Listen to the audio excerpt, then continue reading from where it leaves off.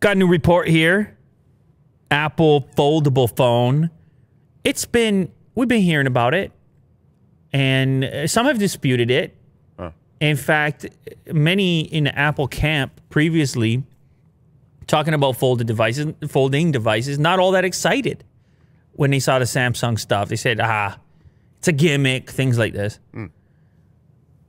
But then we saw all these patents rolling out and a variety of rumors. No, Apple's going to do a folding device. They're just waiting to figure it out. But the questions remain, because you sit there, you look at a company that actually, as far as tablets are concerned, they sell most of the tablets that are out there, at least that people talk about. Android tablets never really took off in the same fashion with the same branding, the same brand as the iPad did. And Apple wants to sell you one of those, and they want to sell you the phone. So it's like, would this kind of break that combo of products and turn it into one, particularly if they went at it from the folding tablet standpoint, as opposed to the folding phone standpoint, which comes back to the conversation I've had a number of times here on this show about whether or not the Z Fold from Samsung is a folding tablet or phone, because once you've got it unfolded, it's actually the size of a small tablet, which also happens to be a phone, as opposed to a phone, which also happens to be a tablet. Do you understand? Do you see what I'm saying here? I'm trying. Yeah, I know. It's very difficult. It's a terrible explanation. Essentially, what I'm trying to say is the clamshell model foldables, like the Motorola product and Samsung's other product, the Flip, those to me are more folding phones, because they unfold to their active position to become the form factor of what we would consider to be a phone right now. I consider the other ones that unfold into tablet territory or close to it to kind of be folding tablets that happen to have a phone in them.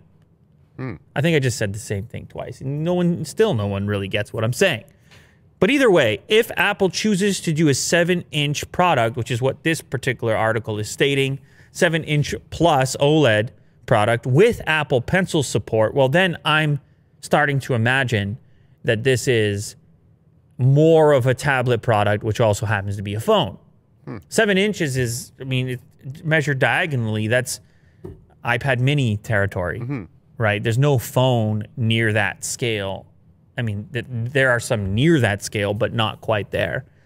So the rumor here comes from global technology research firm Omdia, and they say this product could launch as early as 2023. In analysis cited by investment research firm Equal Ocean, Omdia predicts that Apple will launch its long-rumored foldable phone, iPhone, in 2023 with a display size 7.3 to 7.6 inches. Of course, it's got to have the OLED, and then the other piece is relating to the Apple Pencil. All the iPad products at this point support Apple Pencil. None of the phones do, right? So, interestingly, it could be a folding iPad first. I mean, we're just talking. I don't know. And certainly the iPad market is nowhere near the scale of the iPhone market. But it would be an interesting way for them to test the demand and to not necessarily bite into the phone product as much, but to sell it as a secondary device. However, if it folds up, typically the appeal there is that, by the way, the iPad mini is a 7.9-inch display. This one could be as large as 7.6 inches. So I think Apple has always been very careful about cannibalizing its other product lines and not making the one device to try to rule them all. Whether we're talking about laptops that refuse to add a touchscreen or flip and flap around in different ways, if we're talking about the separation between iOS and macOS that still exists, even in the presence of the M1 stuff, they've done a great job of making sure you have to purchase every item in the ecosystem, top to bottom, right, to be the true Apple fan. And so this puts them in an odd position, having to develop this product. How do you make a product that you're going to recognize, you're going to realize a similar profit margin to having sold two products? And I'm sure that's a big component in the complexity of launching such a thing. What is the right scale? What is the right form factor? And it's their first foldable. People will want it. First foldable. But let me just ask you this. If you have to bet right now, on a foldable future for Apple, are they more likely to do the clamshell fold first or to do the landscape almost tablet scale fold first? Because both those rumors, you know, they could do both, like Samsung has done. Yeah. Or they could target one or the other. The tablet one looks to be more realistic for some reason. I don't know. I don't know why. Yeah. Because they have the pen support. Yeah, people it just want, seems more compelling. It's like increasingly people want the powerhouse smartphone package. And we had some early evidence with the mini model of the recent iPhone that maybe the demand wasn't all that much. So even if you go for the super sleek, pocketable, fashionable clamshell flip like that, you get curious about what the market is for it because of how much people are doing on their phones right now. Right. And what they really want. So I agree with you. It's probably going to be this one first. 7.3 to 7.6 inches. You got to have OLED and pencil support in there as well. Today's sponsor is DoorDash. You know about DoorDash. I know about DoorDash. Actually, it's funny you got the Cheesecake Factory over there. I was ordering the cheesecake the other day. Oh, yeah? I'm not even lying. I had the cheesecake, which had actually the real cake in there as well. So like regular fluffy cake, but also cheesecake. Any flavor? Like a blueberry or strawberry? No. It was more along the lines of like a fudge type flavoring. Like just doubling down on the chocolate aspect. Yeah. Okay. It was like a chocolate mousse cheesecake type of situation. He had the Lincoln had the peanut butter theme to it. You can't eat that, Willie. Do I apologize? With the yes, let's see that he had the peanut butter type aspect. Something like this. And then Will went for no cheesecake at all, just a regular cake, chocolate cake. Okay. But anyway, it's amazing. I mean, you know, it's kind of boring. You're sitting at home these days. You say, what if we got some cheesecake right now? Yeah. Next thing you know, it's a party. Even though it's just your regular group, cheesecake can turn it around. That's the power of cheesecake. Anyway, today I got news for people. Never mind the cheesecake. We'll definitely get that as well. But DoorDash, it does more than just the food. What you can do now, Will, you can get snacks, drinks, and household essentials in 30 minutes. Look at that. 7-Eleven, CVS, all the variety stores, convenience stores.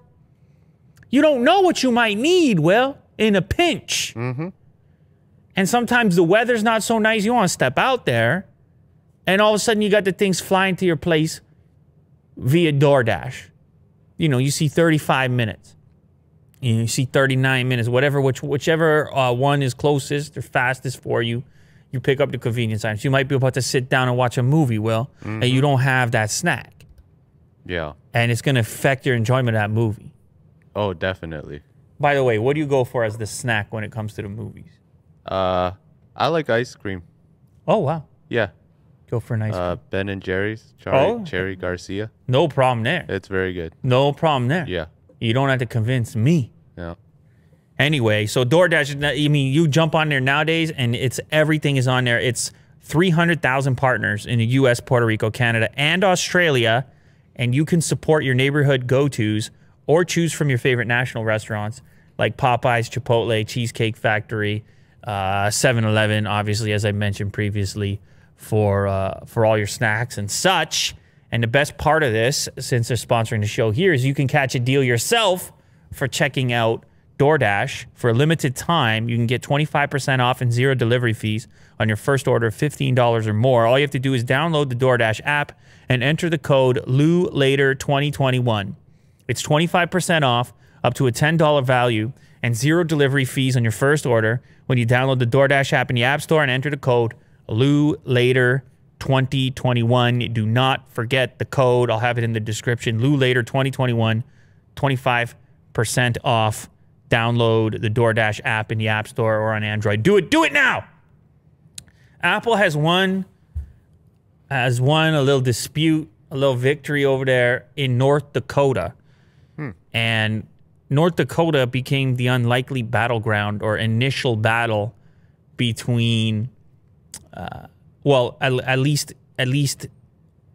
a sort of portion of it having implications here on the pre-existing feud between Epic and Apple. You remember they got their differences, Epic and Apple. So this is their battleground. It's weird that it ended up in North Dakota, because you're sitting there saying, what does North Dakota have to do with this? And I'm still trying to figure that. No, I'm just.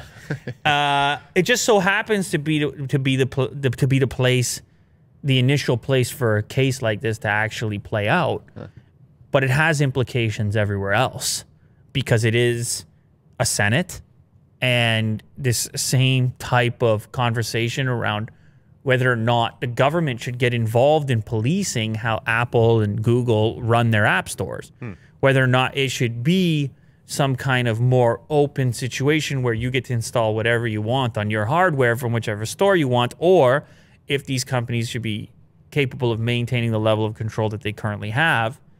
You know, the Epic story, essentially. The North Dakota State Senate voted 36-11 on Tuesday not to pass a bill that would have required app stores to enable software developers to use their own payment processing software and avoid fees charged by Apple and Google. This vote is a victory for Apple.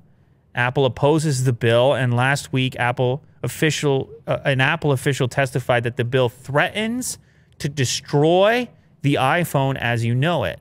And so Epic is in there saying, look, Epic and others, for the record, they're saying, look, we feel like this is, they got too much control.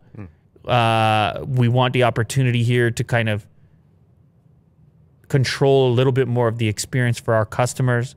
And if you remember the original Fortnite stuff, the situation there was to try to pass savings on to the customers that Apple, because Apple takes a chunk, man. It's, you know, 30 points. Yep.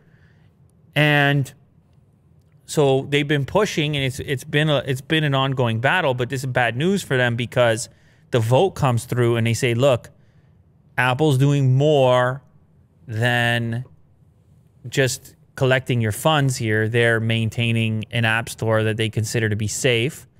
And the officials from Apple say, hey, this is our hardware, and if we're not in control of what exists on the store shelves, then that will be like, this is the analogy they use here.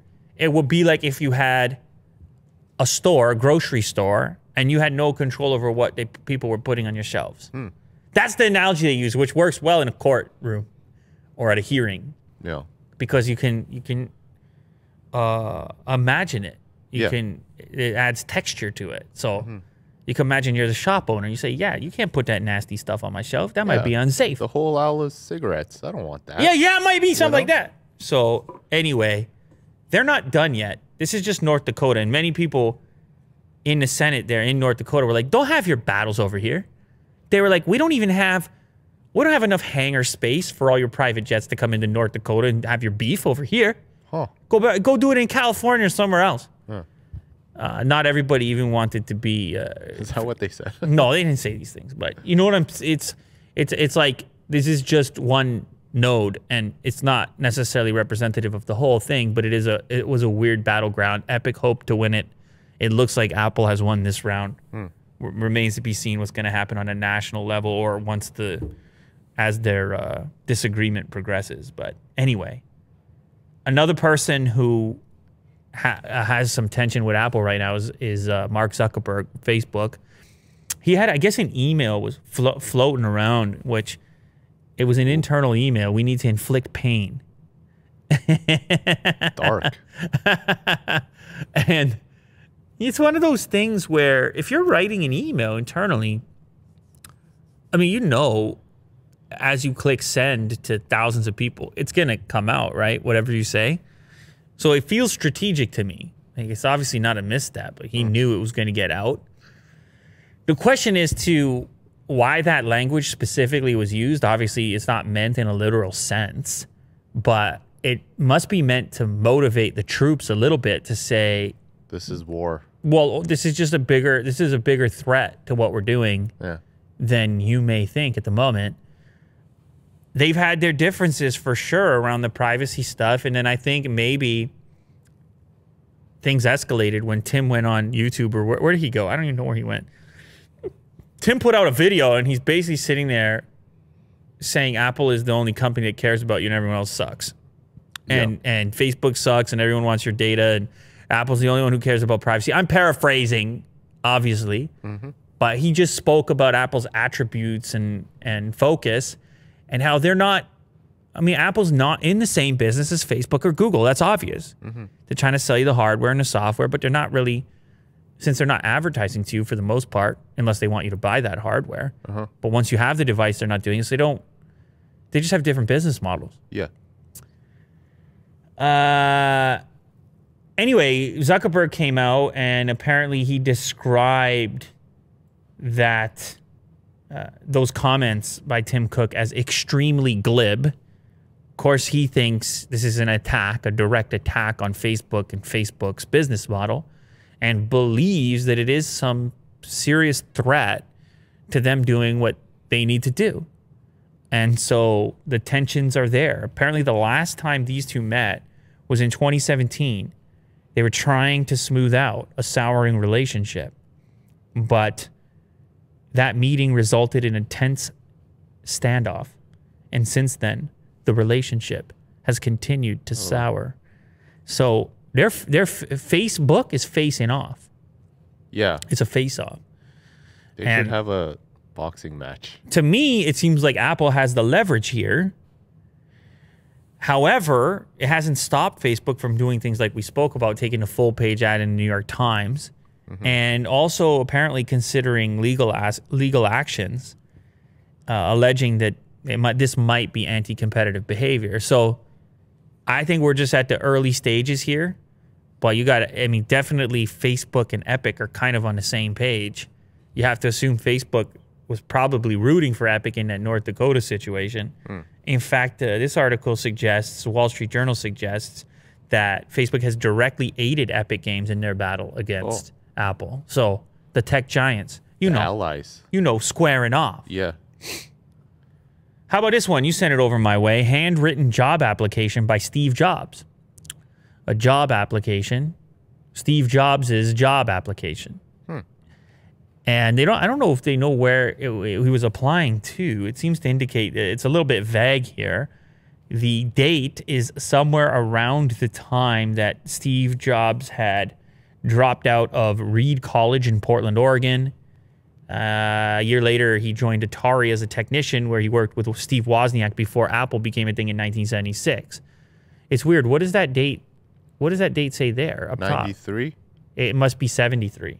73. Yeah, it must be 73 because 76 he goes to Atari. It's crazy to think you had nothing going. I mean, not nothing, but you had Atari going on, and then this chance meeting, Steve Wozniak, Steve Jobs, double Steve, and next thing you know, talking about Tim Cook and Zuckerberg having their beef.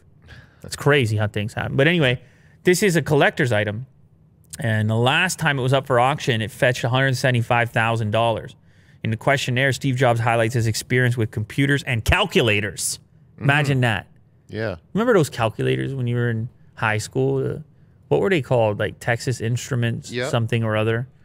And everybody had to have this one. Once you got to a certain age or grade, it would be like, no, you had to have this one. Because things got serious. Yeah, I remember this one. Is that the one? The TI. Something similar. That's $100, man. That's no joke. Yeah. Trying to look at parabolas. Yeah. The curves. I mean, I guess they worked out, but like in retrospect, those things seem kind of, well, anyway. They were heavy duty, man. Yeah, they look so antiquated by today's standards, but I presume, like, look at that. That thing is $1,650. So did everyone get one in your class? Like to just borrow and I think everybody got one, man. Yeah, they're does that seem expensive. Crazy at the price? The ones we had were probably $100 would be my guess. But still, it is kind of wild that every kid purchased one. But anyway, he was an expert in that, and he had special abilities in electronic tech or design engineer digital. So these were some of the things outlined on this particular handwritten job application. Anyway, it's coming back up for auction. Presumably, this individual wants more than the $175,000 that was paid for it in 2018. You know, collector's items and collectibles, it's booming right now, Will. Yes. Like everything else with the Bitcoin and the stocks and all this stuff. People are looking to make a buck. So it's probably, maybe it's a good time. The auction is online. It runs for 4 hours on February 24th. So you may want to check that out. You can sign up to bid right now if this is the thing you need to add to your collection. Good luck. The sliding interior of Hyundai's new Ioniq 5. Man, Hyundai, let me tell you. Yeah. Man, formidable. They're looking pretty neat. It's somehow, I don't know how, or maybe you just run a company. They did something. I don't know what happened. Did they hire somebody, or what is BTS response? What's going on? Look at that. Because I'm following the news here, and I'm thinking to myself, okay, people talk about Tesla. I've been talking about Porsche because of the Taycan. You know, people talking about GM's gonna try to go all electric. They had the Hummer and we got all these truck companies coming out. But then I'm reading more about what Hyundai's up to, and I'm like, oh damn, they're a threat. They're a legit threat because they're talking about things that are just very compelling features. And they have BTS. And they got BTS. You know? So they showed off this little teaser of their sliding interior, and there's a GIF of it on the Verge article here, to make it possible for you to get out of your car as the driver in either direction. So if you're in a tight parking space, you can get out the passenger side easily. You see the GIF? Look, the whole thing, the slides way back, so you could just travel across the front of your car to the passenger door. But also, this is giving more leg room, and a footrest, and just tremendous cabin flexibility here. Now, it's just a teaser. Chill out. You're all you're high strung here, Will. Just a teaser, this but is exciting. It's a cool, Very cool. I like this kind of stuff. They're calling it the Universal Island. It moves out of the way so the driver or passengers can easily enter and exit either side of the car when parked in a narrow spot. And like a footrest, you only see, well, where were you seeing a footrest? In a top tier S-Class Maybach. That's where you get a footrest. Or you get it in your Ioniq electric. That's pretty cool. Now, some other stuff that stands out to me, they say the interior over here is going to be eco-conscious on the materials, which this type of clientele, they don't mind that stuff. Also, it's going to have a feature that turns the car into a rolling generator with 3.5 kilowatts of vehicle-to-load V2L power. You know, I know kilowatts. I don't mind a couple kilowatts. This is a rolling generator. In fact, to do something similar on your Tesla, you had to fit it with an inverter of sorts, which may void the warranty. But out the gate, this thing is a generator. So you're doing your camping, you're powering your other devices. They say this thing is enough juice to power a full-sized oven, a treadmill, or 5 giant speakers. Wow. That's a party, Will. Oh, and the best part, which I talked about previously, but is the killer feature, 5 minutes of charge, 100 kilometers of travel. 5 minutes of charge. This don't want to get Willie Doo going over here. Look at him. Yeah. He started cracking his knuckles. Yeah, I'm ready. I'm ready for it. 5 minute charge, 100 kms, and over 500 kilometers on a single charge total. World premiere February 22nd at 11 p.m. California time. Exciting. We will be watching. We'll be watching. All right, now Tesla's got to do something. You know, they had promised an even cheaper vehicle than the Model 3, and we talked somewhat recently about Tesla exploring the idea of having a local designer in China create a car for that market at a different price point and for that particular clientele, which could then make its way to the rest of the world. Here we have an artist's rendering of what could be the Tesla Model 2. And, of course, this would be the cheapest model. They're suggesting $25,000, looking like a little hatchback. Keep in mind, this is just an artist rendering. It doesn't necessarily have to look this aggressive, But my question for you, Willie Doo, is the same one that Electrek posed to me when I read this morning, which is dope or nope? I think it's dope. Hey, man. I think it looks really mean. Yes. And aggressive. I agree. Which is pretty nice. The name though. Model 2. It doesn't fit the whole, sexy. You know what I mean? Oh, you don't think they can keep that going though? The Cybertruck already broke that. Yeah. Well, Cybertruck was kind of like I don't know. What about Roadster? When they eventually do that, that's not going to do it either. Yeah. I think they got to give that meme up. I mean, maybe not. I know Elon is the meme lord, but yeah, I don't know. You don't like Model 2? I don't know yet. Okay. But what do you think? Well, about the name, I was talking more just strictly the design. The design. Which I also think this concept is pretty good looking for a hatchback. And now, some of the comments down here are suggesting that it couldn't look this mean because the aerodynamics and such. It probably couldn't have quite the sharpness to it. So it could be like a toned down version, particularly if it's not the performance model. But you can see the similarity with the wheels to the Model 3 and the black trim components. And what's interesting here was something that might look good on other Teslas, the black line going into the roof there, above the sort of window frame. It's like two-tone. Top edge. Yeah, two-tone look to it is kind of cool. So anyway, the speculation is we can see something like this, possibly for China first and then maybe elsewhere after or everywhere at the same time.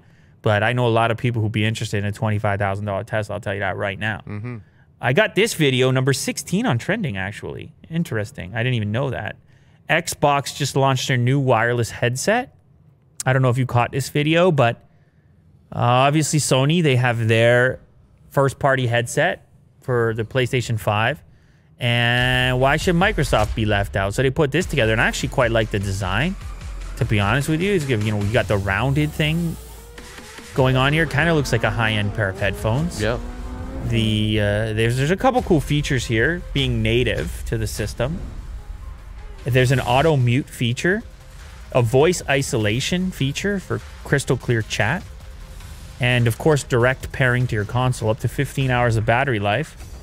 Game loud and clear with the all-new Xbox wireless headset. There is something to be said about the first-party product for something like this, where it just integrates very well with all the features. You can also take Bluetooth on there for calls, so you can have it paired up to your phone as well if there's an interruption or something. Of course, you can also bend the microphone out of the way, which is a common feature on headsets. So they thought about a few different things here. I'm curious about the build quality considering the price. It's not an expensive headset. I think it's going to be $99, which I guess, I don't know, is that... It's to compete with Sony's product, obviously. Yeah, $99.99 is the MSRP. You can see the giant wheel on the side there. Is it a wheel? Yeah, it looks like it. Spinning around in the thing, and a green light going around there, too. Very Xboxy. Is that a tattoo on the wrist, by the way? Yeah, like waves. Huh. Symbolic. Interesting. Do you think that was considered? Yes. Wow. The way that the sleeve is very, Couple of waves. Revealing. Very interesting. Yeah. Immerse yourself in the game. I like the simplicity of the product. Sometimes you'll see the microphone component will kind of look a little not very elegant. This microphone component, I don't know how well it's going to operate, but it has a really simplified look to it. Just a little capsule. Yeah. No foam. No foam. And some of them have the foam and then a bendable boom, which is like this little wire. Yeah. Which ends up looking, I don't know, kind of... Like, what are we doing here? Kind of ugly. It does spin. It does spin, right? Yeah. This part. Rotate 360. Yeah, I mean, that's cool as well. So anyway, I'm excited. I think it's kind of, Yeah. It's a clean look to it, as they say. And the question will be around performance, but you got the Dolby stuff in there. And keep in mind, I actually liked Microsoft's product they put out with the Surface headphones. So if they're pulling anything from what they learned over there into this here at a cheaper price point, okay then. And it will probably integrate with Windows as well. I mean, that's Microsoft. Yeah. There are a couple advantages there to being Microsoft. Bitcoin jumped over 50 G's, and I guess it wasn't there for very long, but people celebrated nonetheless. It's a big number, Will, 50 G's. Symbolic. People say we go over 50, it means we got 100. Yeah. Like 100 is next. It's the next milestone there. Yeah. Maybe you get people at 75, the way we work as far as milestones. But $50,000 USD was significant for a number of people. You had people tweeting. You had people talking. The usual suspects. And a lot of this is on the back of the fact that, you know, stuff we've been talking about, Tesla, MasterCard, BNY Mellon. These are the large companies who have recently shown their support for Bitcoin. PayPal is supposed to be around the corner, embracing the thing. Obviously, Jack Dorsey's companies are super into it. They purchased a bunch of Bitcoin themselves. Yep. Or they talked about it. No, they did. And so the question is, how far can the thing go? How high can the thing go? Everyone is super curious about it. But on the flip side of the equation, there's some that wonder if it's going to be like 2017, where we hit some new record and then things fall down again. Now, a lot of people don't think that's going to be the case. They think this time it's different. And the reason for the suggestion that it's different is because of these institutions, because of the types of investment into Bitcoin that's happening now that wasn't quite the same back in 2017.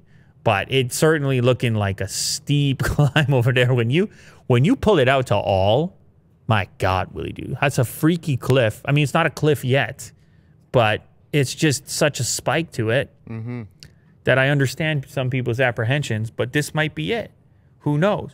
50,000. One of the other companies mentioned in this article, Uber, they had also discussed the idea of buying Bitcoin, but are also now considering accepting it, which is actually big. You know, Uber's a big fleet. If you're talking about the cars, if you're talking about the food, if you're talking about whatever, if overnight they're accepting the crypto, then that puts a lot more online over there as well. So anyway, 50,000 bucks. What do you say, Will?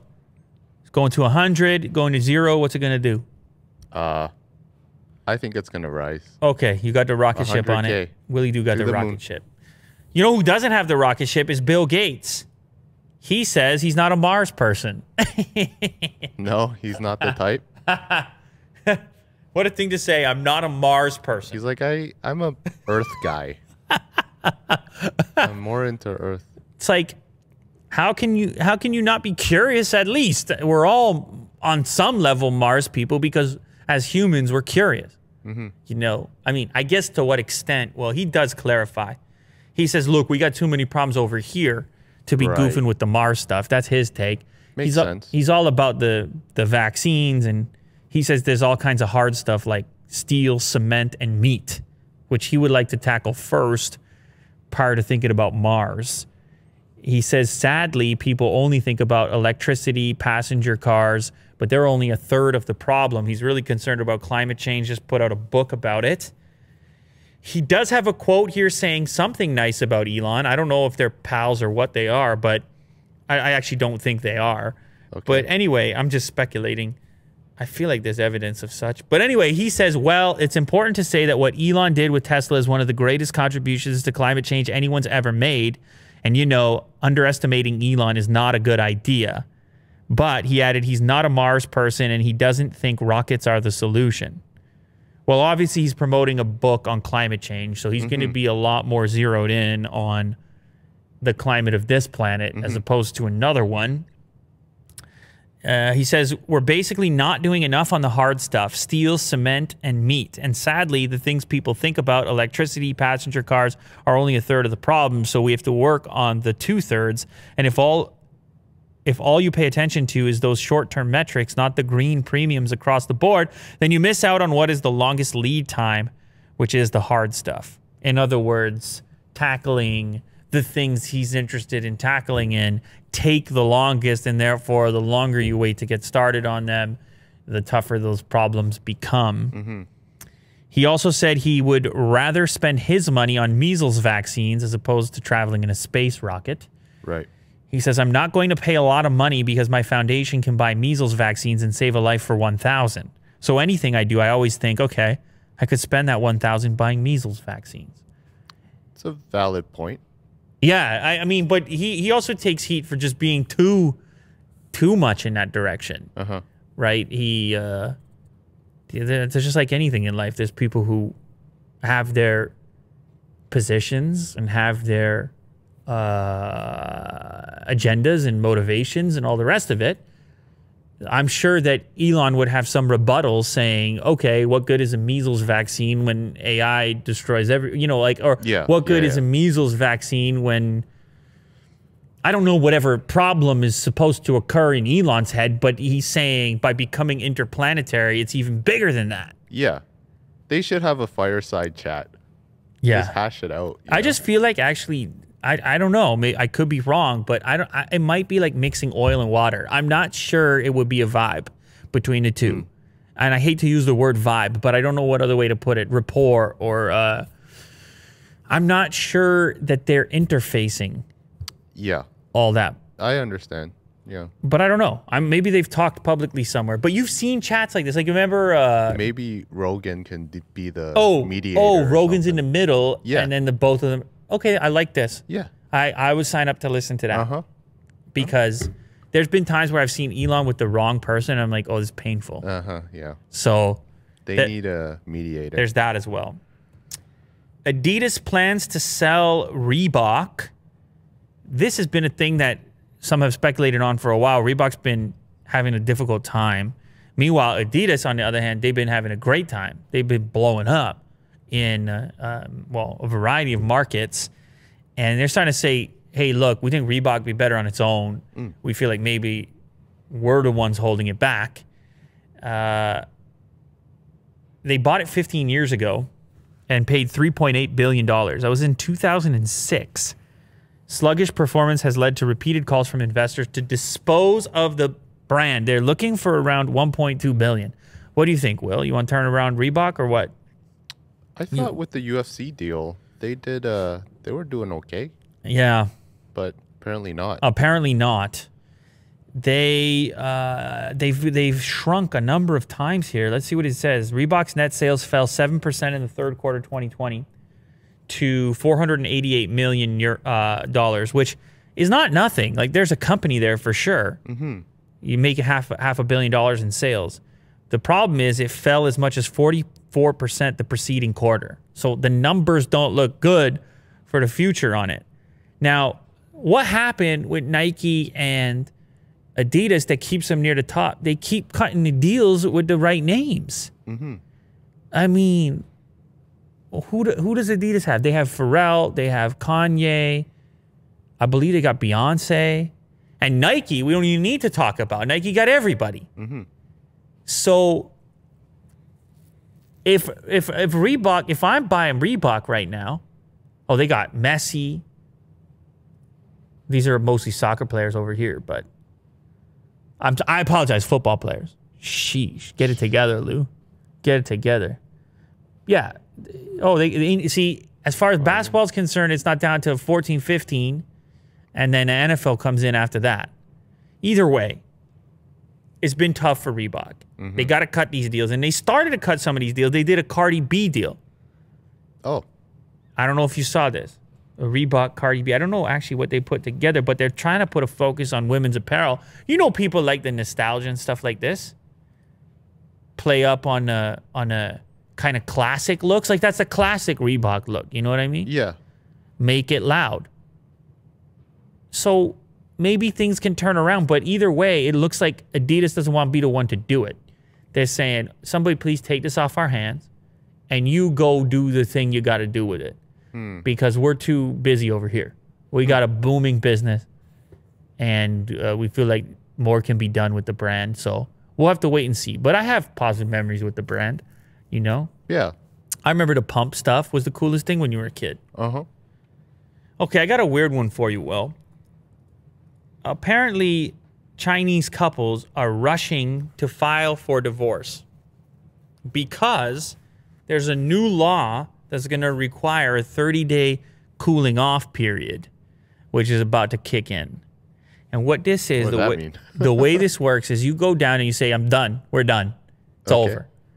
And then they say to you, okay, we noted that you're done. Go back home for 30 days. Oh, kind of like think about what you did. Go back home for 30 days. Then you come back to me. You still want to do it 30 days, both of you. Then you get the divorce. Okay, so this is about to go into effect, and people are trying to get their divorces in before it goes into effect. Yeah. Because they feel it's going to be a lot more complex. So much so, they think that they're rushing it. Lawyers are charging a premium right now. The lawyers, they can't get divorced fast enough because they're worried about this cooling off period and the stipulations around it. Yeah. See, if one party, here's an example, okay? 30-day cooling off period, one party says, you know what? I don't still want to do it. Then it can't be done. And then you got to sue the person in order to divorce them or prove, obviously, if there's some reason, if it's some kind of violence or something, it's different. It would be considered different. But it's a lot of, I didn't realize how big of a story this was. I'm sitting here reading this article, and I find out it's like that's one of the top trending things on Chinese social media. More than 600 million comments were posted using the hashtag oppose divorce cooling off period. People are saying, let us do whatever we want to do. Don't be telling me about my cooling off period. Other commenters say, oh, maybe it should be cooling off on the initial point with the marriage. Maybe there should be a 30-day wait. Before that.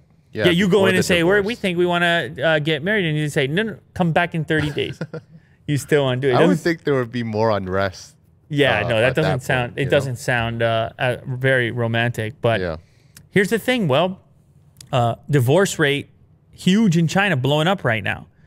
In 2019, they have 4.7 million, which was up from 1.3 million in 2003. Like a huge increase. And COVID, COVID didn't help. Yeah. People were bouncing. Yeah. And so they were trying to, I presume there's belief that through some stability there, that there might be some economic incentive to keep these couples I don't know what the involvement is from the government side, why they want to do it, but people are opposing the idea. At least 600 million put the comments. Maybe some of the comments were not opposing it, but very strange development over here. Yeah. I don't know which other way to put it, but imagine you read the law and then you're like, damn, I better get this divorce done with.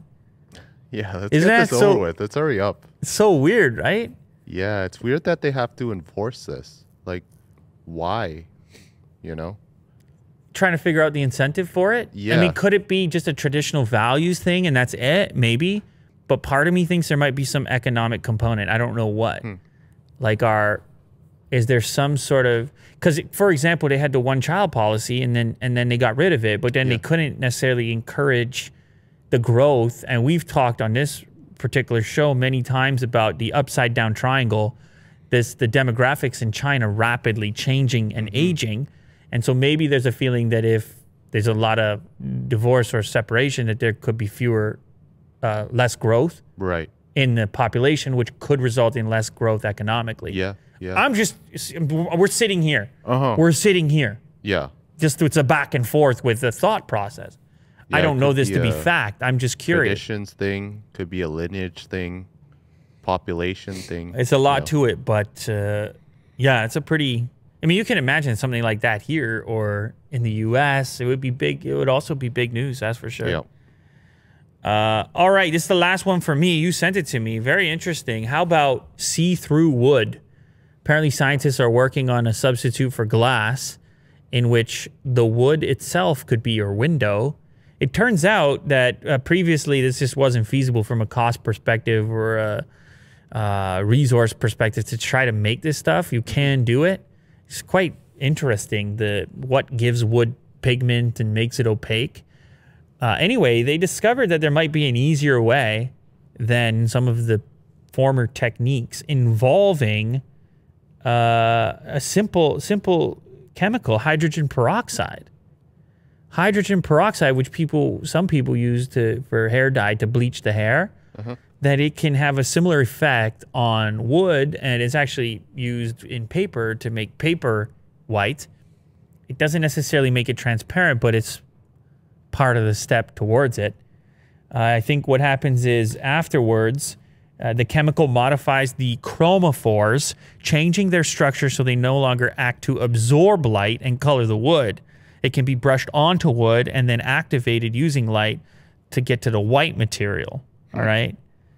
And the other reason paper is white is because pores or holes in its structure scatter light, just like the hollow cellulose fibers in wood. Filling those fibers with resin reduces the scattering, allowing the light to pass through the wood and making it transparent. Okay, this is above the pay grade, obviously. Yeah. But it's interesting nonetheless because obviously the planet has some wood. Glass is hard. See-through wood. Imagine the possibilities. Yeah, can you imagine like wood blending into like a transparent kind of wall? Whoa. That would be really cool. Yeah, because previously, that's the other part. Previously, the other techniques would actually kind of screw up the structure, the strength of the wood. Apparently, this maintains the integrity. So you could have a see-through log cabin. Whoa. That's pretty cool. I mean, I don't know if you could do that or not, but it's cool yeah, anyway. I wish this article had some pictures. But, yeah, it would be cool to see. Yeah, I agree with you. It'd be cool to see. Actually, maybe if we click on the original article over here, maybe there are some pictures. Down at the bottom, there's an original article, but no, they're not showing off their findings yet.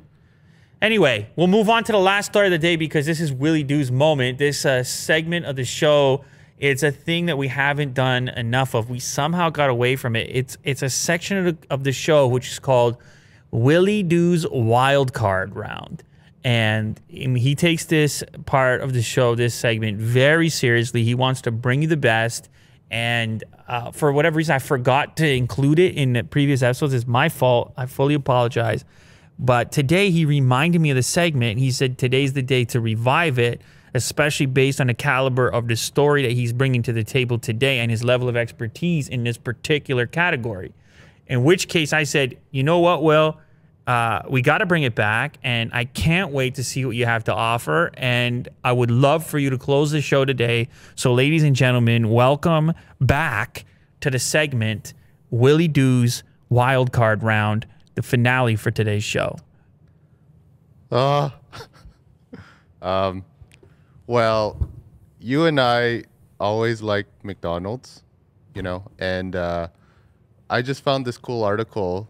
McDonald's is selling chicken hoodies for $5. And I think it's coming out in a couple days along with their chicken sandwich. Their new chicken sandwich to battle it out with, I guess, Popeyes. So, yeah, it's $5. You can check it out, you know. Yeah, there it is.